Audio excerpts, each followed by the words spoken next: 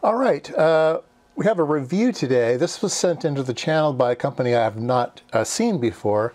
Maybe you have, Abestop, A-B-E-S-T-O-P.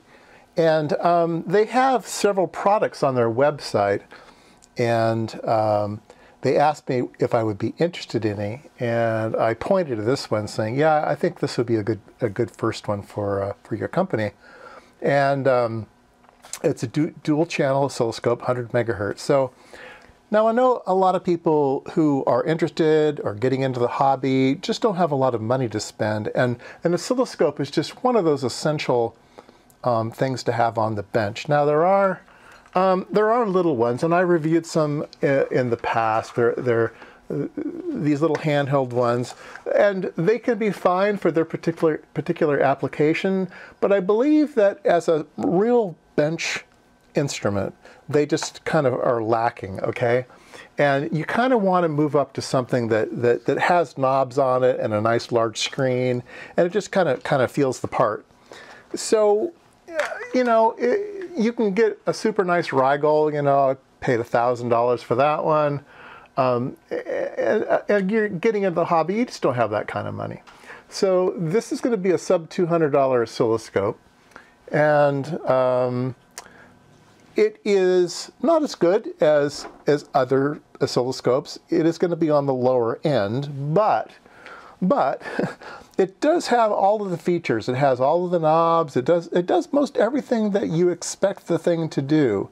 It's only going to be 8 bits, and it will have some other errors and things, but I think as a first oscilloscope, or for somebody who's just dabbling and you're not going to use it all that often, I think this would probably be okay. So let's take a look at it.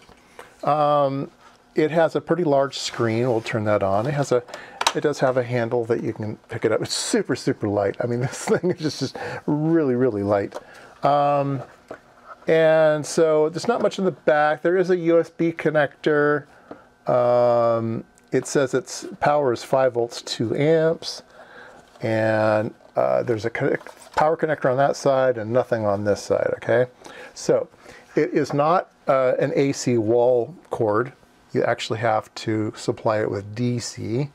Okay, so it comes with a, let me pull it out here so you can look at it. It comes with one of these little wall warts. Okay, this is a 2 amp wall wart. And so let's go ahead and hook it up. My only complaint is that the cord they supply you with is fairly short. It's only about, maybe 3 feet long. So you do have to have a power strip nearby.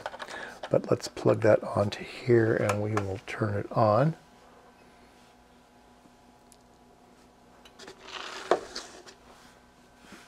And it does come on fairly fast. I'm monitoring the current over here, if you can read that.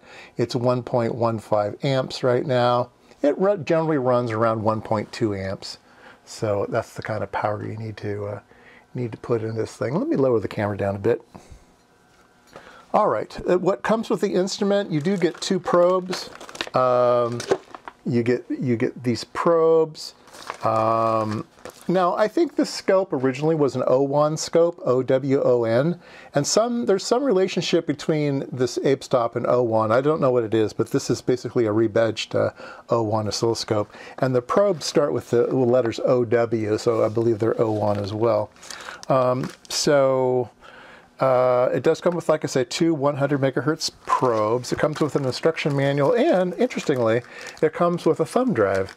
And so that thumb drive will come in handy. It has all of the user manuals in it. It also has a PC program, so you can program this thing over USB.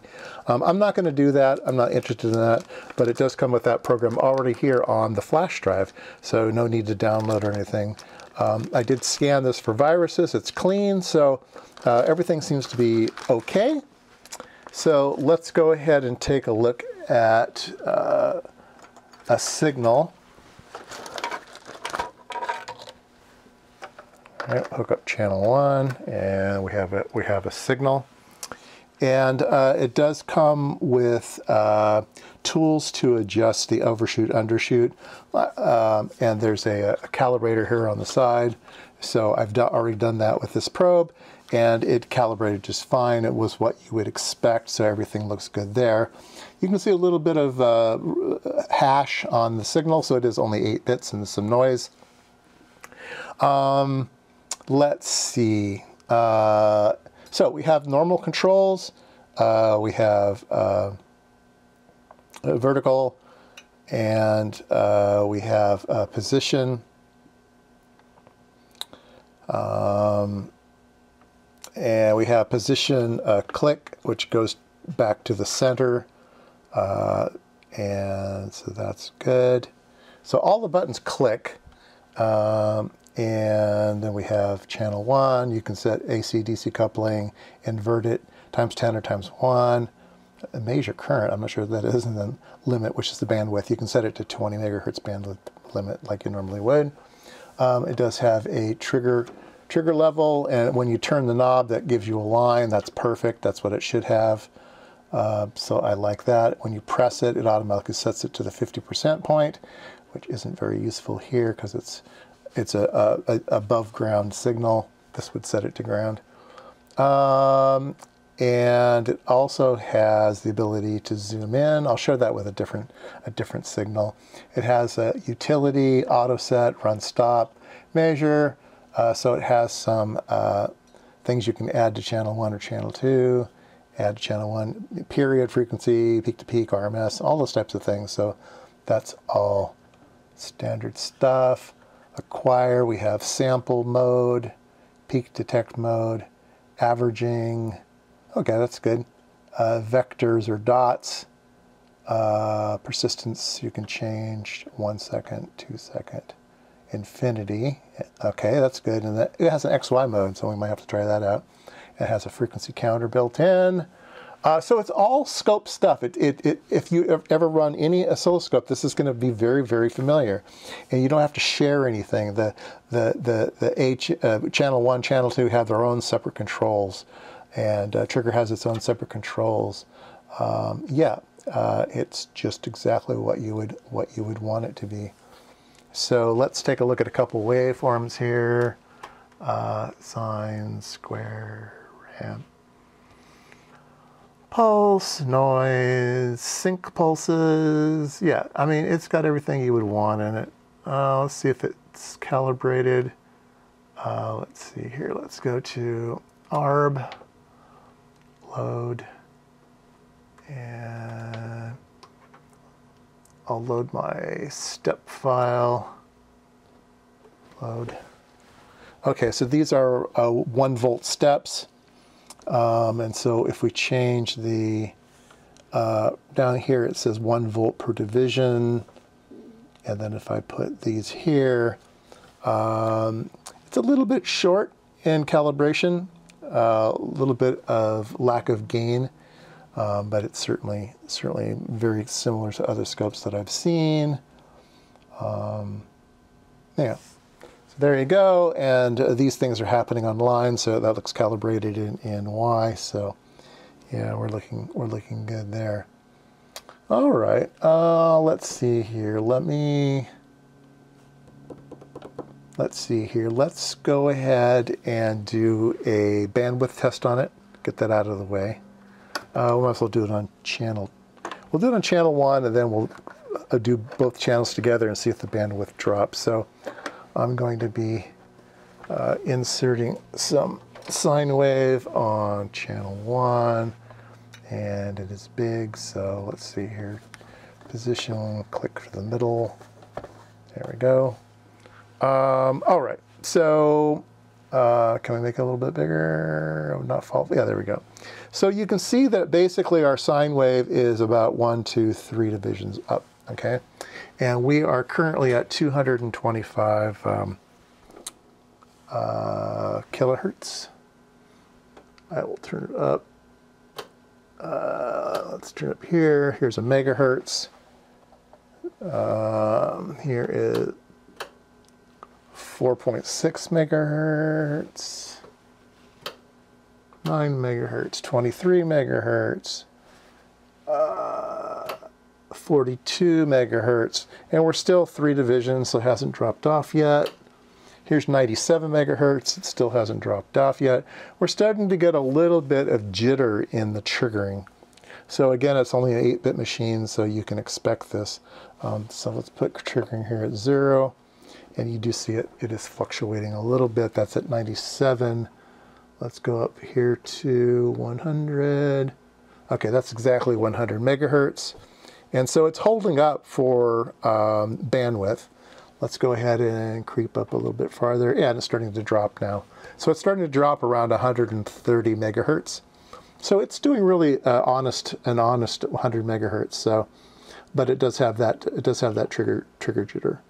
But yeah, like I say, it's only an 8-bit machine. So these things are to be expected. That's 25 megahertz. All right, so we got that out of the way. Let's go ahead and turn on channel 2. I'll go ahead and put this over on channel 2 just so it's getting something. And then let's go ahead and go up in frequency again. Here's 102 megahertz. So even with channel 2 on, it still has the full bandwidth. So we are doing good. We are doing good there. All right, let's turn off channel 2. Bang. All right, so that's gone. Let's go back to the signal over here. Let's try auto set. See if it can do the auto set thing. There it goes. It gave us an auto set on that. Okay. Okay. So next thing I want to show you is some digital things. Well, nobody seems to be doing analog anymore. Everybody's doing digital, but scopes are still good for that. So let's go ahead and look at a digital clock signal. Click this down. There we go. Click this in here so we can see a whole bunch of data. There's some clocks. Okay, so here we go. We have a whole bunch of clocks. Okay, so I'm going to put it here so we can look at a large event, okay? And then I'm going to push this button here, which it says horizontal, but it's to zoom, so we can zoom in on particular things. And we're zooming in, oops, we're zooming in a little too fine there. There we go. So, so we're looking at some events from this. Now, this is one of the few errors that I've seen on this oscilloscope. And again, I believe it's because it's an 8-bit machine. So let me zoom in here a little bit. Yeah, let me zoom in here and let me do a run stop. Okay, so if you see, this has nice flat 1s and 0s, but here it's got a little overshoot and then a little undershoot, a little undershoot, and a little overshoot. Now, those are artifacts of the sampling technique of the oscilloscope. So it's sampling the waveform, and then it has to interpolate that data to make it smooth and not jagged. And it does that with something called, I think it's sin x over x is the function. And it can cause little ringing on edges if it isn't done well, or if you're reaching Nyquist and other things like that. And we see some artifacts here. Now, I don't know if software can get rid of these things. They may want to look at this. If we go to, let's turn this back on. If I go to acquire and I turn off vector and I go to dots, yeah, it's still there in dots, which is strange to me. Why is it overshooting and undershooting in dots? There's something not quite right in this yet. So anyway, if you turn on dots, it should get rid of sampling, but maybe it doesn't. Maybe the sampling happens before the ability to go to dots or vector. Anyway, it doesn't do that. Type dots, vector. Okay, we'll go back to vector. Okay, let's turn that off.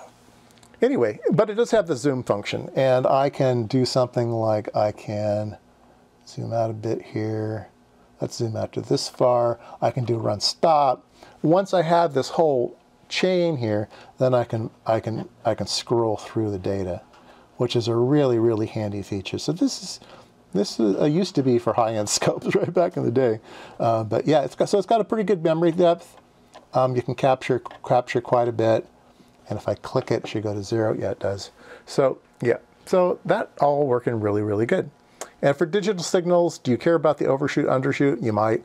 But if you're just looking for the data packets and stuff like that, maybe this is fine for you. But it's something I think they should improve on. It does have the ability to store data. It does have a copy button. I hit copy, event saved. Okay. Copy, event saved. All right, well, let's get rid of this and let's get rid of that. And let's go out here and let's push one, copy. Event saved. So now imagine that it's in there somewhere.